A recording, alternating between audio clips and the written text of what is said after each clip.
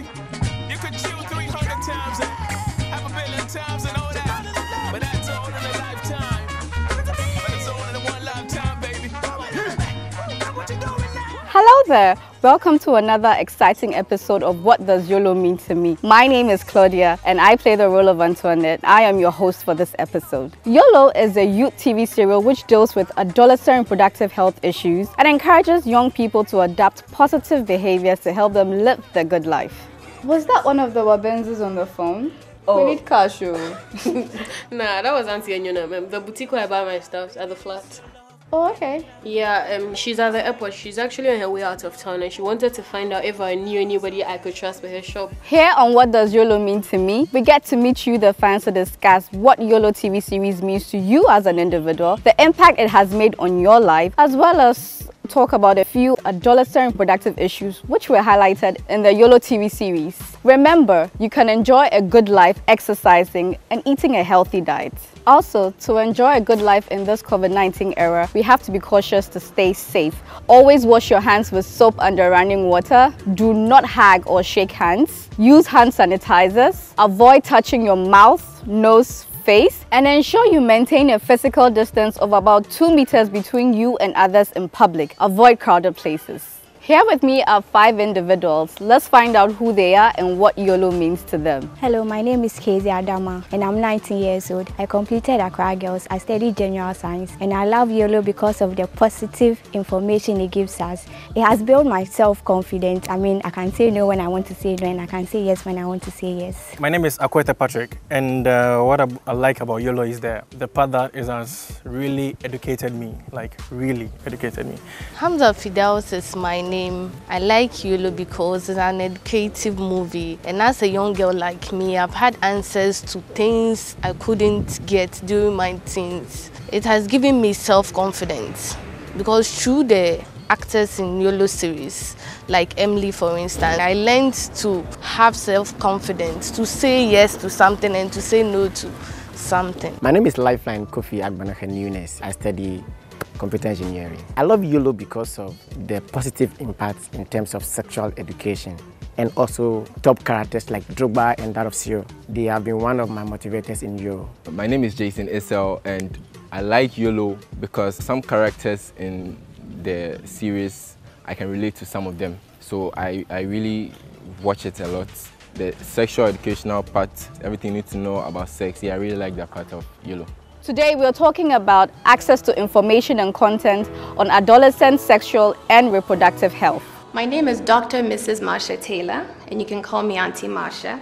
I'm here to talk to you and also answer your questions about living the good life. So let's get started. As you grow, many changes will occur on our body and our mind, and it's very important that we talk to a health provider or a trusted family member or perhaps a peer educator who give us some guidance.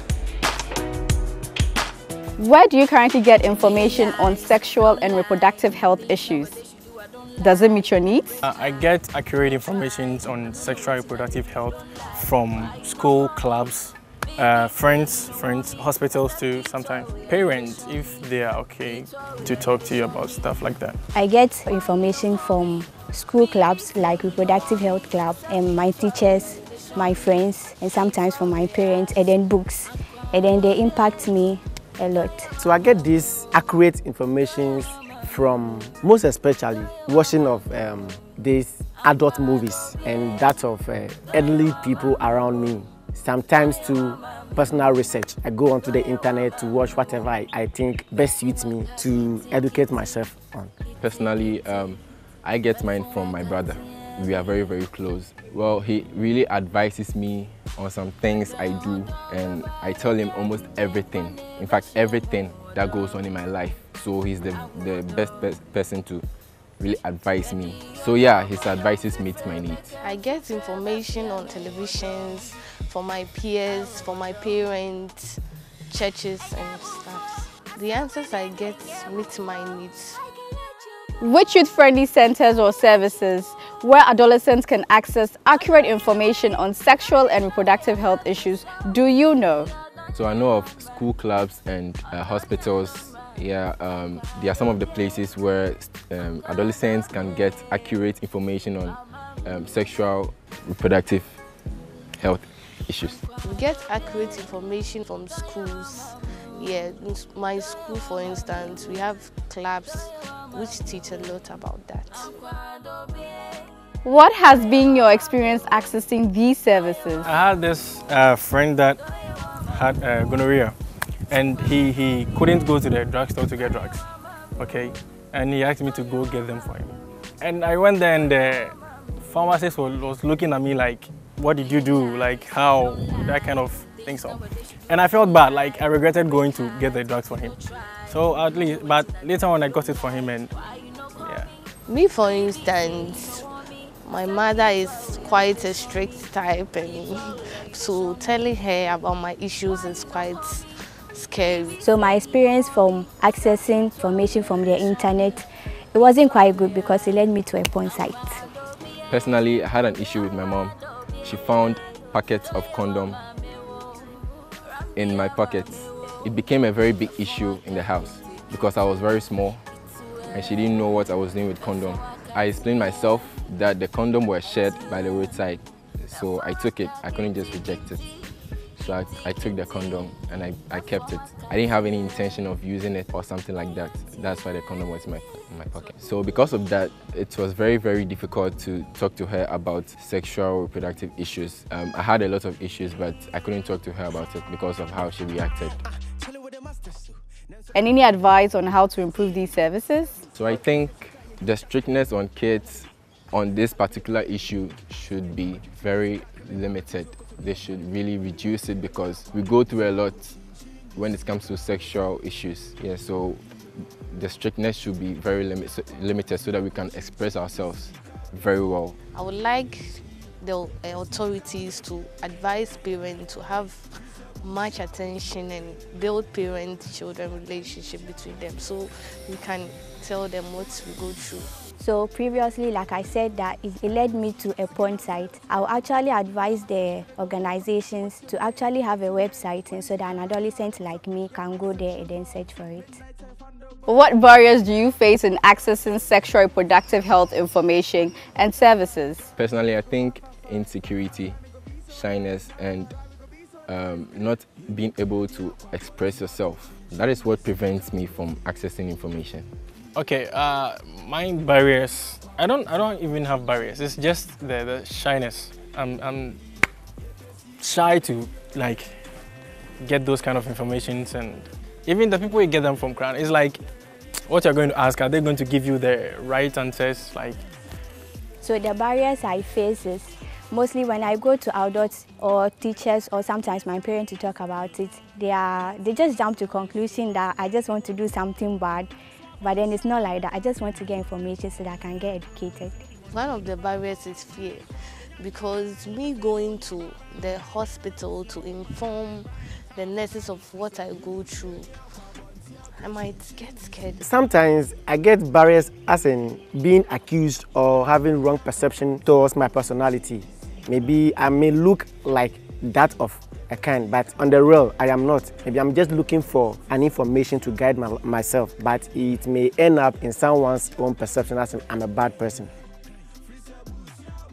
Are the barriers the same for boys and girls or not? Why? Yes, they are the same for boys and girls, since we are all headed towards one thing, to educate ourselves sexually and other reproductive education. Maybe because girls, we are quite secretive than boys. Boys do share what they go through with peers and their parents and stuff, but girls, nah, we don't do that. So because of that, I don't think the barriers are the same. What girls go through are different from what boys go through. We don't get pregnant. Girls get pregnant. It's a different thing altogether. I don't think the barriers are the same for boys and girls because what girls go through are very different from what boys go through. So the barriers are for both girls and boys. When you are going for an information from an elderly person, most of them don't listen to what you have to say. They have to come down to our level to understand us, but then they don't, and then they just jump to conclusion that we want to do something bad. I don't think it's the same for boys and girls. See, girls take things normal. It's easier for girls, so they take things to be normal. Like, let me go and do it. Besides, it's just answers that I'm going to get. But guys, before you even go, no, Charlie, what is the person going to think about me? Like, what's the person going to say? Those kind of things. So it's not the same.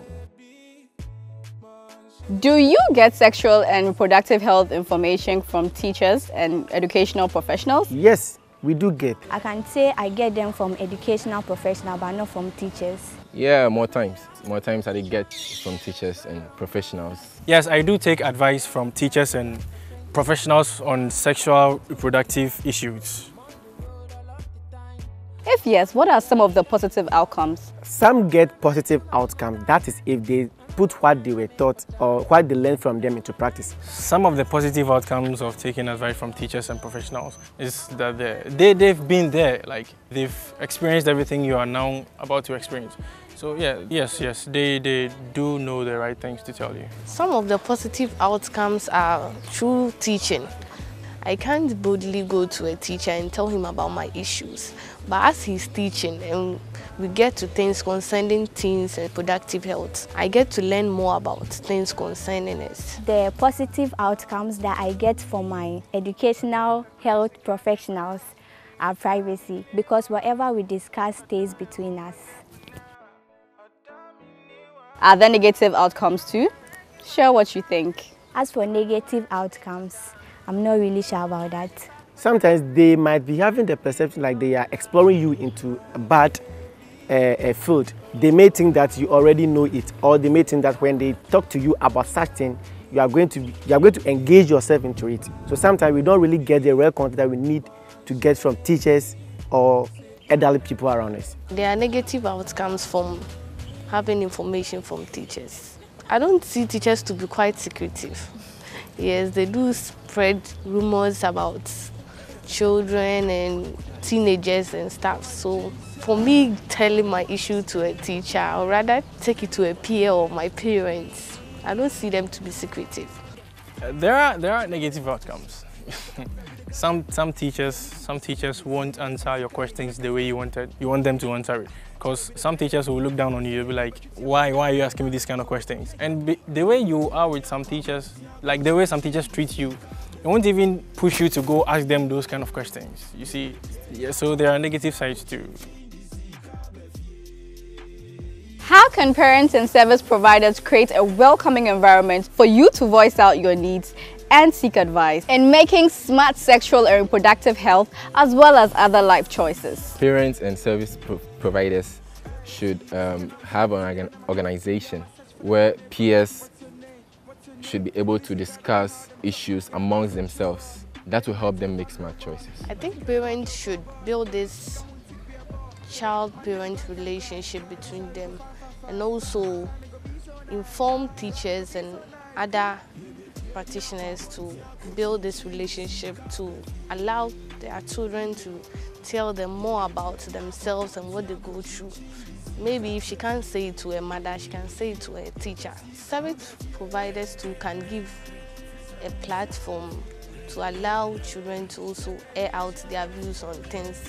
They can go from schools to schools, churches, anywhere to give out maybe pamphlets which can make students call in case of needs or know some petty things about themselves. So parents and service providers can create a comfortable environment for adolescents who come for information. Well, the parents, they can be open to us and they know how they need from us and tell us the whole truth. But as for service providers, they shouldn't look down upon us and they shouldn't judge us too quickly. That would be if the parents are not too straight on you, like they share things with you. That way you feel comfortable to talk to them in that manner. Yeah, but if they are too strict on you, like they don't even want you, if you're a guy and they don't even want you to have female friends, how are you going to share these kind of things with them? So I think parents shouldn't be so strict on their children like that. They should be free with them. Okay, I think there should be that platform where you can freely go to either your parent or someone kind of older than you, where you can seek advice on to what to do when you encounter gonorrhea or any sexually transmitted disease, there should be that relationship between either you and your parents, you and your teachers, or elderly people who can give you good advice. So as it is, I think we should develop proper relationship between the youth and service providers. Let's listen to what some of the youth in other parts of the country have to say about this topic. I'm Kuku Samo, 19 years of age, a student of Blue Crest University College, and I'm currently connected from Medina. As a youth, I know of the school, peer counseling centers, and churches are places that adolescents can go to seek SRH information. I remember I had a problem and I went to a teacher to seek for help. So there I had positive information from him which helped my life very much. Oh yes, I do get information from my teachers. I quite remember there was this one time I sought a teacher for information, and the information I got really helped me a lot and it really changed my life positively.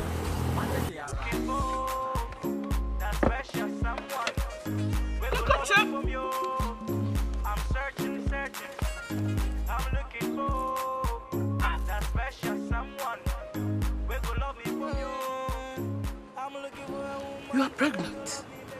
Have you been giving your body to one of the boys? Do you use condom? Free range, no protection. Okay. Do you think students who get pregnant should return to school after childbirth? Why? Or why not? No, especially at the side of the ladies. Why? Because you've dropped out of school, just be in the house and take care of your children, and then bring out more offspring. Maybe that is what you wanted to do. Yeah, I think students should return to school after childbirth, simply because giving birth is not a crime. So if you have a kid as adolescents, you can still go back to school. I think students should go back to school after childbirth because that's not the end of life. I think students who get pregnant, especially the females, they should return to school after childbirth because that is not the end of life. I mean, they have dreams and that shouldn't be the problem why they shouldn't follow their dreams. I do think students should return to school after childbirth because, okay, it will depend on if they get someone to give their child to. Yeah, let's say their mothers are there. They can leave the child to the mother and go back to school. If that is only if they don't feel shy to be in school. Yeah.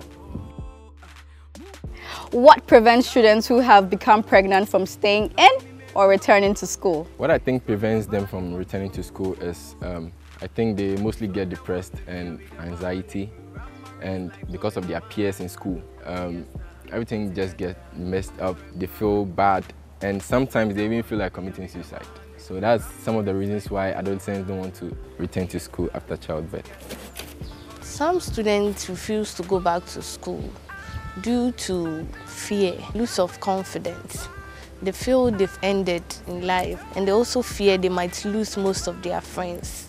So I think that's the reason why students refuse to go back to school after childbirth.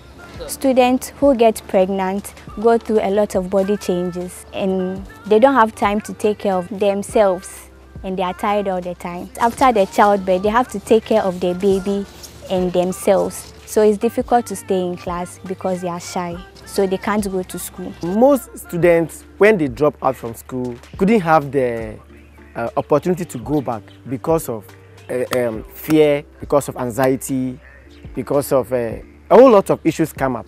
For me, I think the reason why students can't go back to school after childbirth is the way their friends are going to look at them, the way they are going to gossip behind them and make them feel bad and all those kind of things. If they think about those things, they'll be like, if I go to Krana, this is what is going to happen to me. They're going to talk. So I think that's what prevents them from going back to school after childbirth. How can teachers and parents support adolescent parents to go back to school? So parents can support adolescent child to go back to school after childbirth by supporting them financially, and then maybe they can take their baby from them so that they'll be able to continue with their school. And then the teachers can allow the female child to bring their baby to school, if only maybe someone can take care of their baby so that the baby won't distract the mother from learning. Teachers and parents can support adolescents to go back to school. One, That is, if the person is willing to go back to school, the teachers can accept maybe up to a duration. You can be bringing your child to school.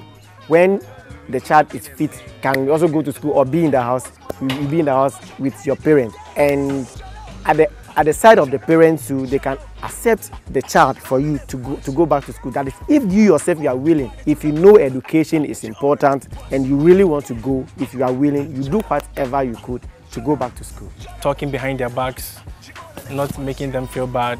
That's what I think. Yes, teachers can help adolescent parents to go back to school by advising them, even help them to wake up what they've lost during time of pregnancy and stuff. It will motivate them and giving them a chance to reform themselves and take life serious. Let's listen to what some of the youth in other parts of the country have to say about this topic. So I'm in a person of Otiba Polako, a student of Mankesim Senior High Technical School. I'm 19 years of age, and then I'm connecting from Kokomlemle. Okay, so the stuff that prevents a lady from returning back to school after birth is, some youth are very nervous and then some are very shy of their friends. So just imagine a young lady getting pregnant. It will be something else. She even thinks she has disgraced herself and then her family as a whole. Some parents and some teachers can help an adolescent parents to go back to school by, educating the person and then giving the person this vigor or this courage to just get back to school and study for the future. How can we as adolescents support our peers who give birth to be comfortable when they return to school? Do you think adolescent girls and women should have control on when they should get married? Why or why not? Do you think adolescent girls should have control on when to get pregnant? Why or why not? Add your voice to the discussion by sending in your comments via video or text to all our social media platforms. Also, visit or download the GHS YMK app on Google Play Store or App Store for more information and talk to or chat with counselors online. You may also visit the nearest GHS Adolescent Health Corner or locate a facility through the GHS YMK app. Now, let's see what's next on What Does YOLO Mean to Me? Make a date next week for another exciting episode. My name is Gali, I play Araba and I'm your host. Also, to enjoy a good life in this COVID-19 era, we have to be cautious to stay safe. Always wash your hands with soap under running water. Do not hug or shake hands. Use hand sanitizers. Avoid touching your mouth, nose, face, and ensure you maintain a physical distance of about 2 meters between you and others in public. Avoid crowded places. My name is Quinta Nefi, popularly known as Emily. My name is Nana Mampofwa and I play the role of Ariana. My name is Kelvin Boone and I play the role of Mark Anthony in YOLO. My name is Jason Edward. I play the role of Psycho. My name is Lolali Kwashiga. I play the role of Anne. My name is Ivan Eduma. I play the role of Abrantier. My name is Aaron Adachi. I play the character Cyril in YOLO, aka the Mama's Boy. I am Akosia Asiedwa and I play the role of Tilly in YOLO TV series. My name is Chief and I play the role of George. My name is William Odate Lamte. I play the role of Flex. Zamzeng. My name is Christabel Mwabe. I play the role of Lydia. My name is Etty Betty and I play the role Yasmin in the YOLO TV series. My name is Dilav Agas. I play the role of Odenchen. Remember to always live a good life. Good life, live it well. Good life, it's an everyday thing. YOLO, you only live once.